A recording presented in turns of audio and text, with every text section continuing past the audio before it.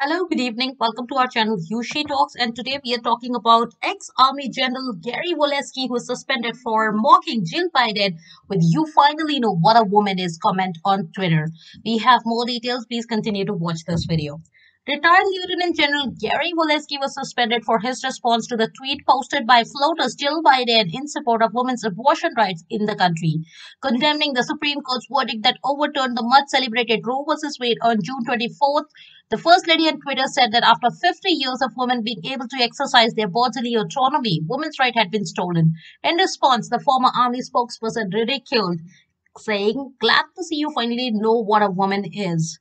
Gary Volesky, who has retired in 2020 as a lieutenant general, also previously served as the Army's public affairs chief during his career that spanned 36 years. His lucrative position as a mentor, which paid him $92 per hour to advise military leaders, troops, and students who were taking part in war simulations and other similar activities, has now been terminated by the commander of the military branch's Combined Arms Center, Lieutenant General Theodore Martin.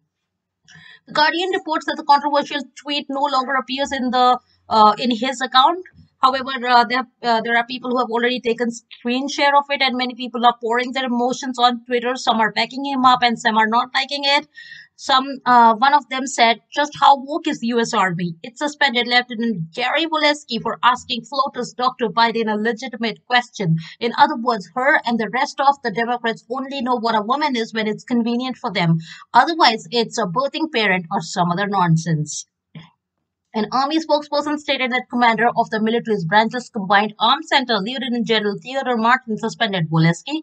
According to USA Today, he is now the subject of an inquiry to see whether the reportedly inflammatory tweet violated the decorum guidelines for retired military personnel. That's all we have in today's video. Please continue to watch this space for more informative news and let me know in the comment section of what you think of this. Thanks for watching us. You have a wonderful day ahead. Bye-bye.